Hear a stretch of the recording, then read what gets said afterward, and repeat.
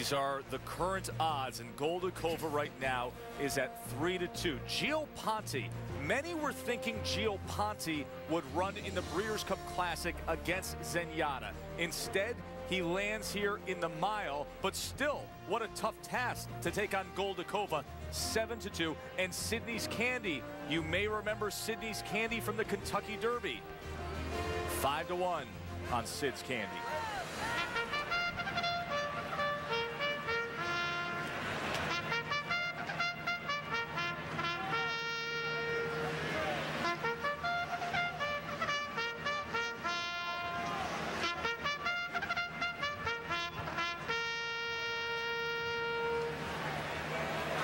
As they head to the track, let us head to the track, and our horseback reporter, Caton Bradar, on the quarter horse Baloo. Joe, on the turf course, from the inside to the outside, the color is lush and green, surprisingly so, given the lack of rain we've had over the last 5 months in Kentucky. It's also firm, but not so firm that you hear a horse's hooves rattle. You just feel very firm underneath your feet, and it seems to be very even from the inside to the outside. It's pretty amazing, actually, that it does have at least a little bit of give, given the weather. Joe? Thanks for the condition report there, Caton. Post-parade for the TVG Mile is brought to you by Equibase, the Thoroughbred Industries official database for racing and wagering information. And we lead off the TVG Mile with #1, Beethoven. Now, this is the European version of Beethoven, trained by Aidan O'Brien. There was an American-based horse with the same name who was part of the 2009 Triple Crown scene. Starting off with a couple of big long shots. Beethoven at 42-1. The #2 horse Society's chairman is at 51-1. They are the two longest shots in this field. Julien Leparoux will be aboard this horse, who was second to Gio Ponti last time in the Shadwell Mile. The 3 is Gio Ponti. A year ago, he was the older horse and turf champion. In fact, last year in the Breeders' Cup, he ran second behind Zenyatta in the Classic.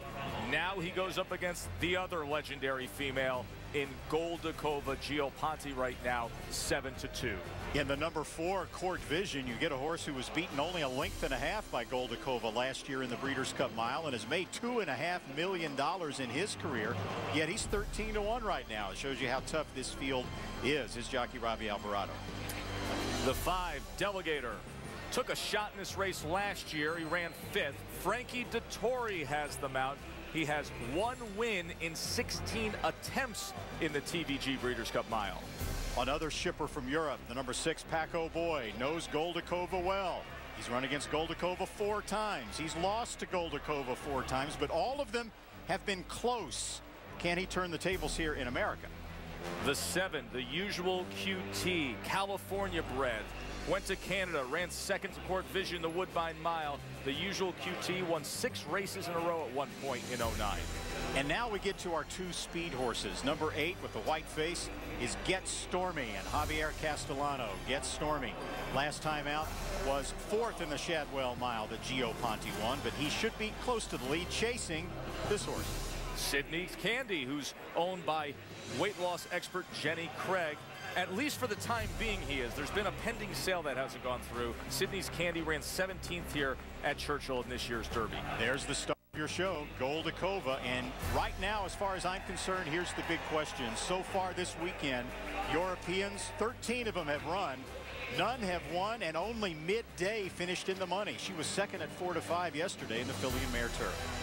And rounding out the field for the TVG Mile, the 11 Proviso, the other gal, like Goldikova, 5-year-old mare, coming off a win in the First Lady at Keeneland. And you see that E cube, that signifies that she has the highest E speed figure her last time out among all these in this field. Look at that crowd that has now grown trackside here. It's a little bit of a chilly day. It's a very sunny day, but it's chilly. So thousands inside, and then as the horses come to the track, they fill in against the rail. And of course, the most popular place to be before post time, right up there at those betting windows, Kenny and Hank.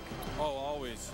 So 3-2 is the betting right now in Goldikova. You can take nothing away from her, although, as Randy pointed out, the Europeans have not fared well so far in this little 2-day meet. Maybe this turf course is a little hard for what they're used to.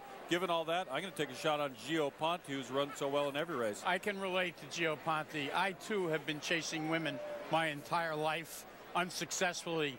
Well, but Gio Ponti's 50% success. He's a natural miler. You know, they considered the classic for him again, but I think this is the right spot for him. We'll see. And the fact that the Euros have not performed well on this turf course, but Paco Boy, who has also been chasing Goldikova, might benefit from the fact that he may like the firmer turf course over here and gets a new rider in Ryan Moore, and that's who I was going to use, but I'm nervous again about this turf course. But I've got Paco Boy with Gio Ponti and Goldikova, and let's talk Sydney's Candy for a moment. One race on the turf for Sydney's Candy broke the course record for a mile and a 16th at Del Mar. So I'm going to use the 6th with exactas and with Sydney's Candy, Paco Boy, and Goldikova. Sydney's Candy could change the dynamic of the race. First time turf having that big run.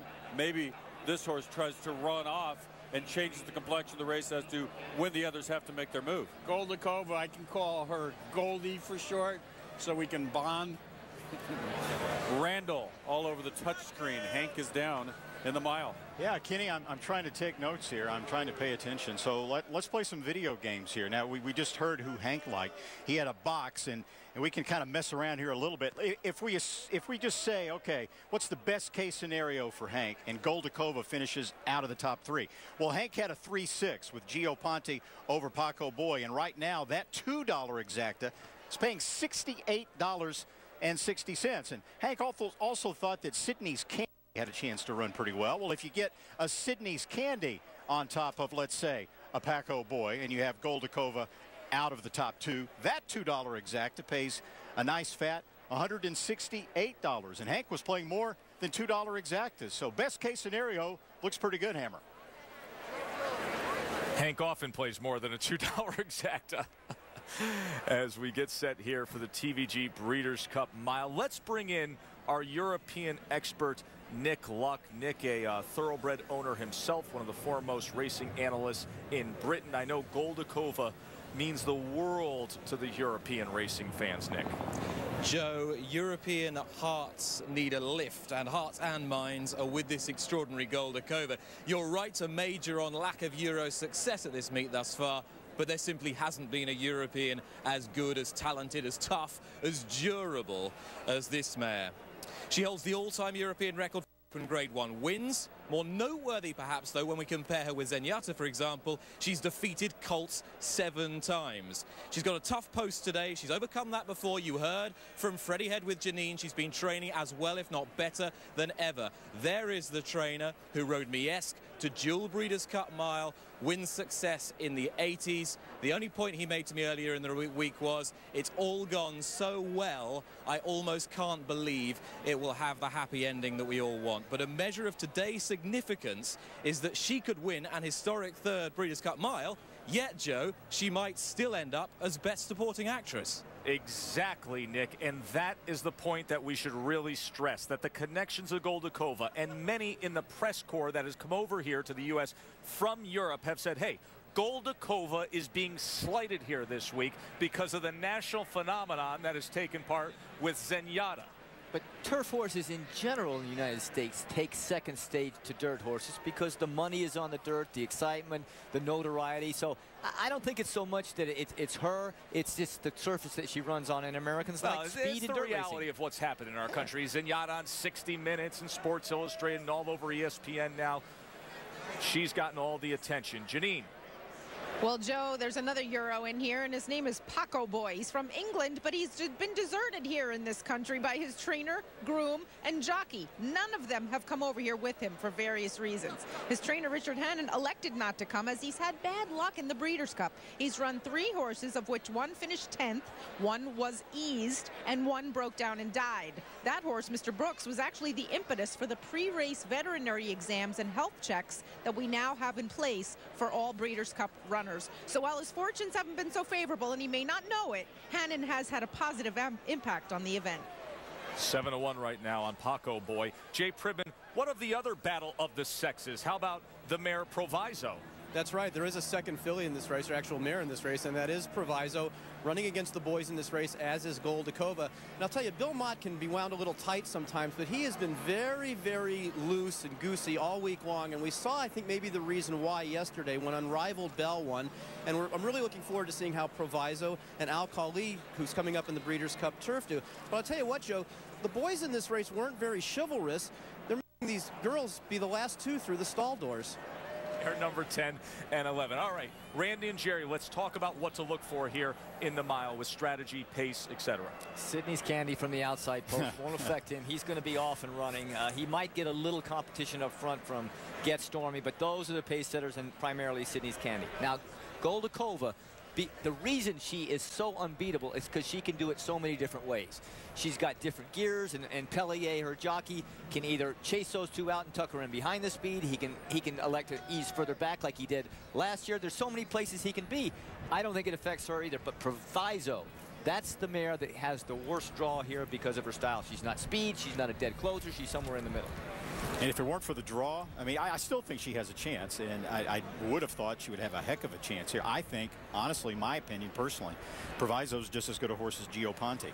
But yeah, the draw does work to her disadvantage. And I'm really just curious to see, given the way the Europeans have been performing here the last couple of days, how Goldikova is going to handle the turf. Well, she steps onto it now as they will go to that starting gate and load to see if Goldikova can make history.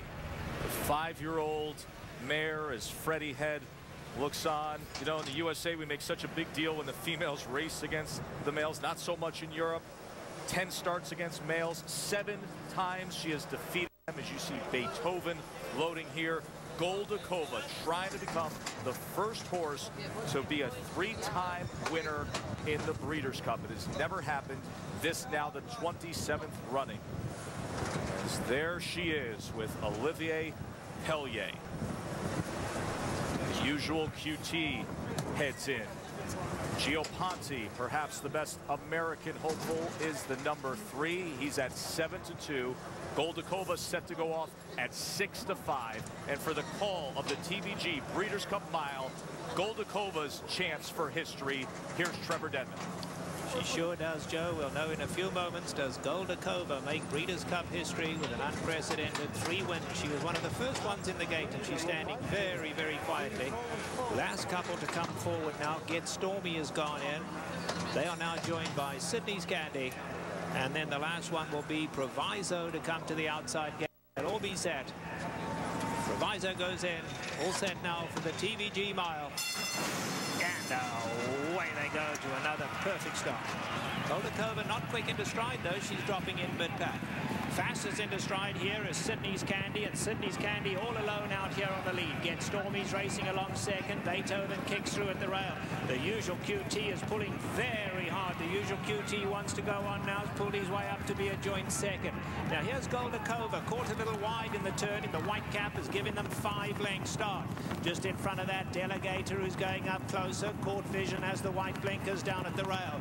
They are followed by Paco Boy, who's back 4th last, gives them 7-length start. Proviso's at the back of the leading group, and then we come back to Gio Ponti. Gio Ponti's 10 lengths off the leaders, and another 4 back to Society's chairman. They run towards the half-mile pole now, and Sydney's Candy's ensured a good pace. Sydney's Candy by a length to Get Stormy. Beethoven's tucked in at the rail in 3rd. On the outside of that, Frankie Dettori and Delegator are 4th. Then the usual QT is losing ground. Now here's Goldikova back 6, and let's see. Goldikova has 7 to make up. Goldikova's going to have to kick it in. They turn for home, and Sydney's Candy still strong on the lead. And Sydney's Candy gets a tap on the shoulder, goes on for home. Now Goldikova's unwinding her run in the centre of the track. Goldikova's let loose, she's flying. Sydney's Candy, the usual QT. He's in there as well, but Goldikova's catching with each and every stride. Are we to see history this afternoon? Here's Paco Boy late, but no, Goldikova, a true champion. 3 Breeders' Cup wins. Olivier Pellier, the perfect ride. Goldikova has won. Gio Ponti, the usual QT, and Paco Boy lined up to chase her home. Utterly amazing. You talk about flipping a switch and just making it happen. Goldikova makes it happen and makes history here. The first 3-time winner in Breeders' Cup history. That was breathtaking.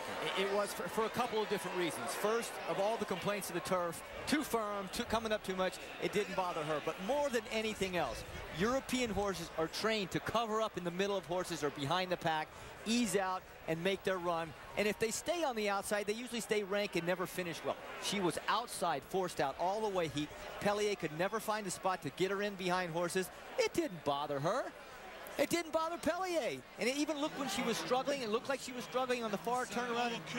He was never worried. Here she came through the stretch. Well, he was never worried, but there are about 60,000 people here that probably had a thought of, oh no, wow, was that impressive. When Zenyatta does it, she does it gradually.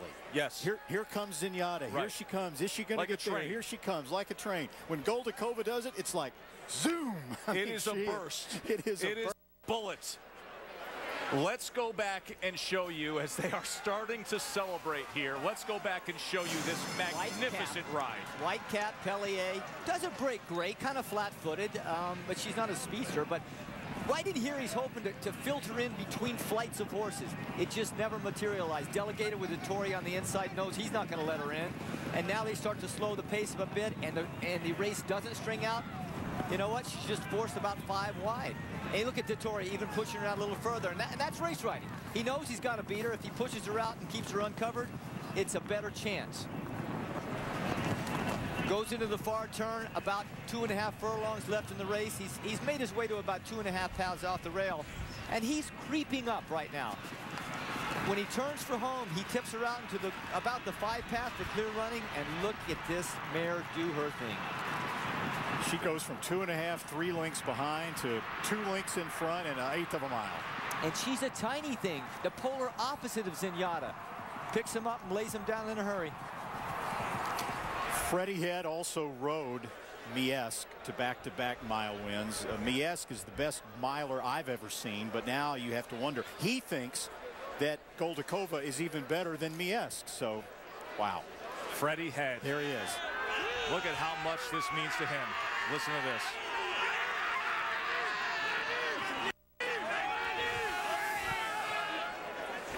That's cool. And we now welcome to our ESPN set the great Goldikova and Olivier Pellier. Congratulations. You made history. Yeah, exactly. I've got to ask you, were you ever concerned?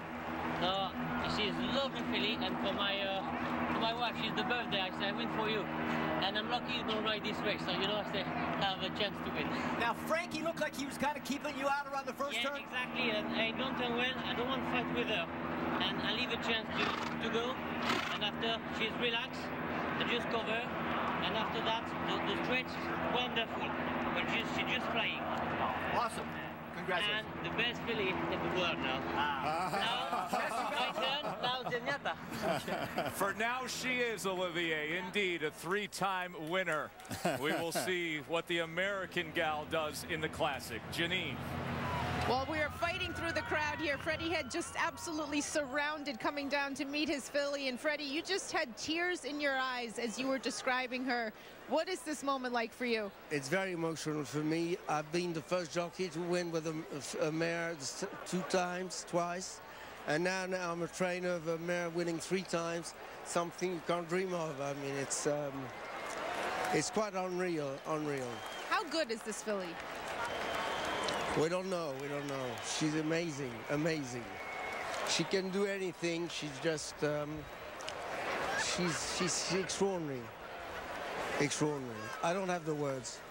Congratulations, Freddie. You know, to a certain extent, there really aren't words that could ever describe that last furlong of that race when she just makes a decision and in an instant explodes and captures the win. Pellier has a message to the Zenyatta fans in the crowd right now. Did he ever send a message? He just told the national TV audience what he thinks of the comparison of Goldikova and Zenyatta. When you hear Freddie Head talk about her, I mean, you heard the reverence in his voice. And around the barn, Goldikova is not a mare to be messed with. She's very territorial. She doesn't like people going into her stall, and she makes that known. She'll bite anything that walks by if they get a little too close. And to put this into perspective, Freddie Head in the 80s was one of the most sought-after jockeys in France. I mean, he rode at a very high level. So, and not to mention that he won on Miesque on 2 Breeders' Cups in a row. So, he has a very, very good opinion of a good horse. Wow. Let's show you the official prices of the TVG Breeders' Cup Mile, with Goldikova doing exactly what she was expected to. And how about Gio Ponti? Gio Ponti now 2 years in a row finishes behind a female horse on Championship Saturday. Last year in the Classic behind Zenyatta, and now runs second to Goldikova in the mile here. Jay? And Joe, I talked to the trainer of Gio Ponti, Christophe Clement, after the race, and he said he was just really happy with the way his horse performed. He was glad that they ended up going in the mile as opposed to the Classic, which had been under consideration. He said, I guess to ladies first, and then he said, you know, I really wish Freddie Head was still riding, not training. Great job that Freddie Head has done. He nailed the exacta too. He said Gio Ponti was the horse he was most worried about. Goldikova delivers on everything everybody has thought her to be this year. Heard Freddie Head say, better than last year. Well, you be the judge. Watch this turn of foot. Flying by Sydney's Candy. And everybody celebrating the victory. You think it means something just to the trainers and jocks? How about the grooms?